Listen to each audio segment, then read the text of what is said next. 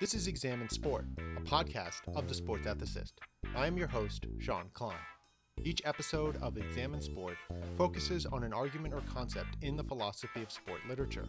We will look at classic, discipline-defining articles, exciting, newly published works, and dig deep for important but not as well-known papers.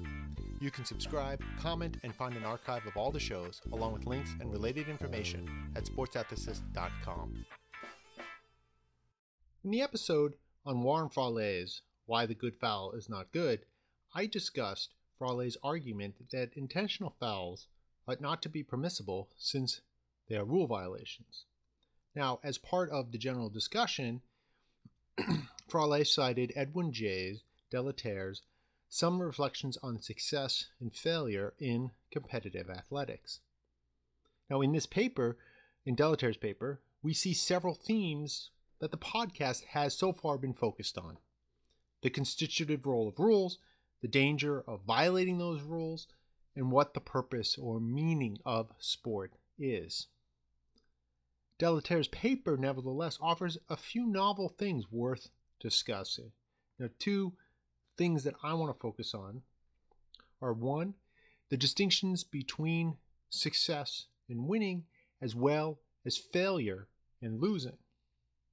And also, that this paper is one of the earliest explicit accounts of the incompatibility thesis. Now, the focus on success and failure here is pretty obvious, right? It's right there in the title, but it's more than that. It's important. Many people think of success in sport as equal to winning and failure as equal to losing. But there are important ways in which these concepts differ. Right? And Delattre is not trying to downplay the importance of winning. He says in his conclusion, quote, "It matters whether we win or lose," end quote. But there's more to it than merely winning or losing. It's important how we play. Do we play well or badly? Are we good sports or not?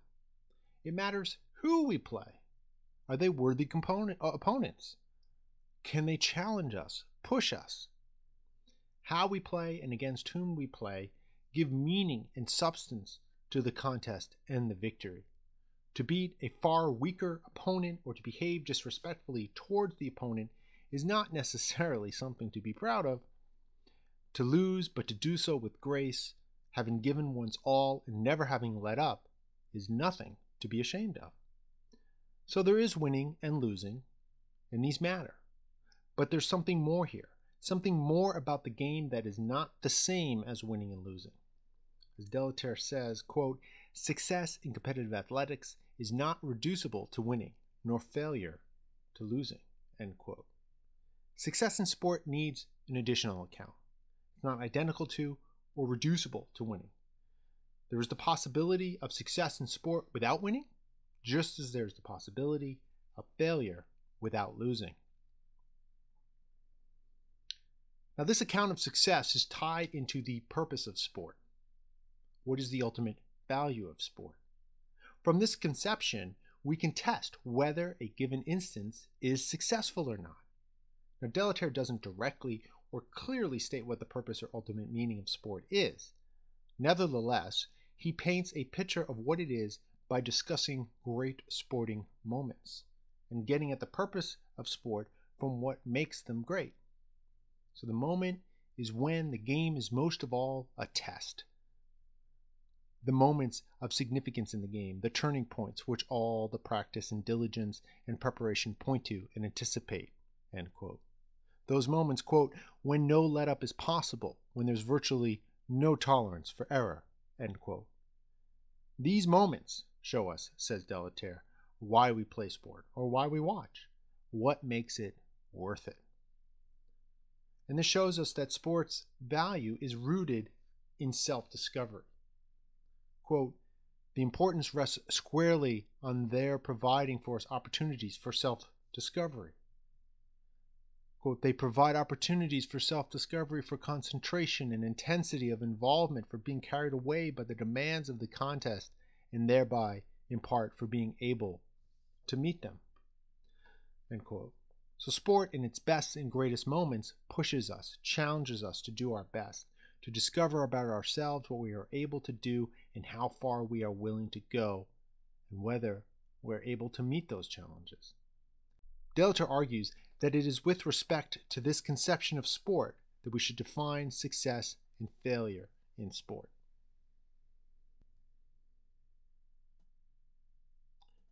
Quote, "It's in the face of these demands and with respect to them that an athlete succeeds or fails," end quote. These experiences, these defining moments of challenge in sport can only be generated when you have worthy opponents faced off against each other. Quote, "Opponents who are capable of generating with us the intensity of competition," end quote. There needs to be a rough balance of talent, skill, preparation, and respect among competitors. Quote, "Competition, contesting, if you will, thus requires commensurate opponents," end quote. It's only against such opponents that we can truly test ourselves. If there's too much imbalance either way, either we are unworthy of a superior opponent or we are the far superior opponent, there really is no test, no real challenge to generate the intensity, the moments that matter. Success, then, is a factor of finding the best competition and contending against that competition as best one can. Victory in the game is a separate matter from success. The success lies in achieving the purpose of sport, the self-discovery of meeting the challenge and the demand of the contest. So what about failure? What is failure then? Well, it's to not meet the challenge. Not by losing the game, but by not contending at all, by choosing only unworthy opponents, by not preparing properly, and of course, by cheating. Now, in many ways, cheating is the worst sort of failure. First, it's a moral failing. It treats the opponents with disrespect. It treats them as a mere means, as a tool, as an instrument, rather than as an end, as a person in their own right. And it makes the game a sham. A real victory is not achieved. It's only the appearance of a victory. If you seem to have won the game but cheated, have you really beaten the opponent? Similarly, if you cheat on an exam and get an A, have you demonstrated the competency with the material of the exam that the A is supposed to indicate? No, they're both shams. No real victory is achieved. Now, a second way in which cheating is a failure is logically. Quote, "Competing, winning and losing in athletics are intelligible only within the framework of rules which define a specific competitive sport. A person may cheat at a game or compete at it, but it is logically impossible for him to do both. To cheat is to cease to compete," end quote. This is in part what makes it the worst kind of failure. Cheating is a failure even to compete. If one is a bad sport or otherwise behaves badly in the match, it might be a moral failure, but there's still a sense of competing. But in cheating, one fails to compete at all. And so the competitive act doesn't even come into existence. It's null. Now, Delattre doesn't provide a definition of cheating, but it's pretty clear that he sees cheating as a deliberate violation of the rules of the game. In the context of cheating, he talks about athletes as violating the rules which govern the competition, as a failure to compete with others in accordance with the rules. The closest he gets to a definition is, quote, "To commit an act which merits a penalty, to do so knowingly and not to incur the penalty is to cease to play the game," end quote. But Delattre is a bit ambiguous. He doesn't always explicitly distinguish between deliberate and accidental violations, though I think it's clear he recognizes such a difference exists, but isn't too worried about accidental violations.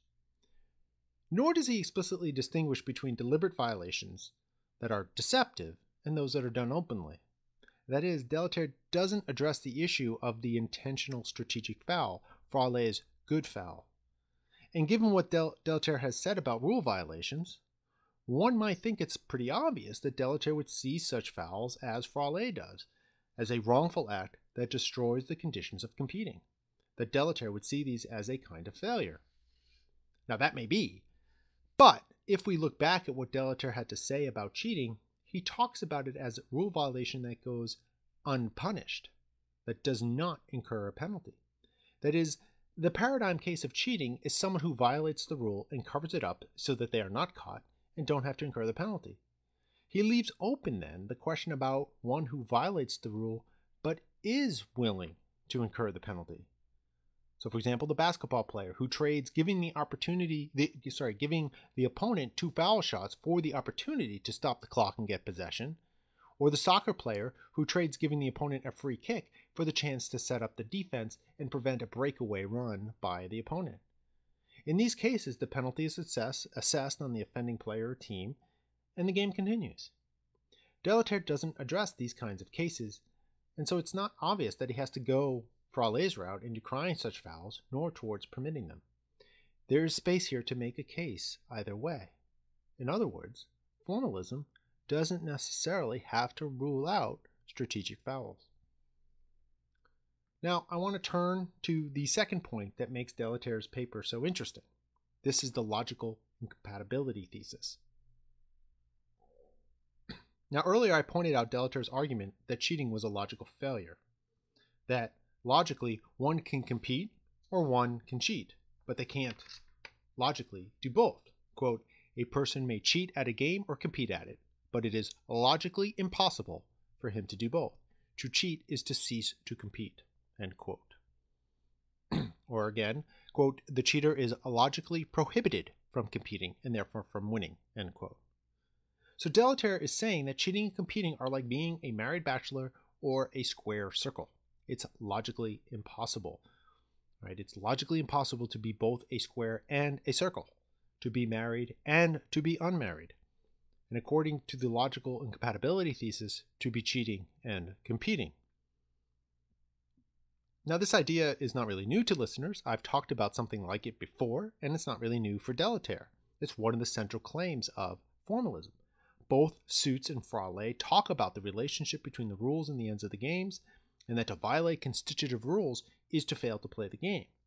Indeed, many refer to this incompatibility thesis as Suits' logical incompatibility thesis, because the root of the idea is in Suits. But the explicit framing of cheating and competing as, quote, logically impossible is, I think, something new. Suits doesn't use the phrase in the elements of sport or what is a game. He doesn't talk about the game failure in terms explicitly of logical impossibility. And being logically impossible certainly makes it at least sound like a much stronger claim, even if ultimately it's the same claim, it at least rhetorically sounds like a stronger claim. With the earlier discussions of the idea, there might have been some wiggle room here. But once you start talking about it being logically impossible, there is no more wiggle room. Now, I don't know if Delattre is, in fact, the first to frame it this way, but he is certainly one of the earliest of putting the ideas into these terms.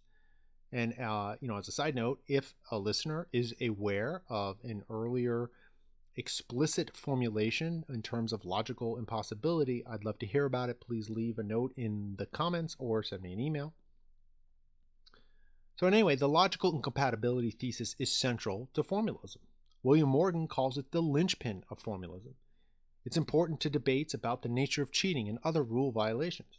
Conventionalists like D'Agostino, who we talked about earlier in an earlier episode, partly criticize formalism by attacking the incompatibility thesis. And later attempts to answer these criticisms from the conventionalists and others lead to new formulations of different theories of sport. So it's exciting, at least, to see where this idea began to take the form that has had such an important impact on the philosophy of sport.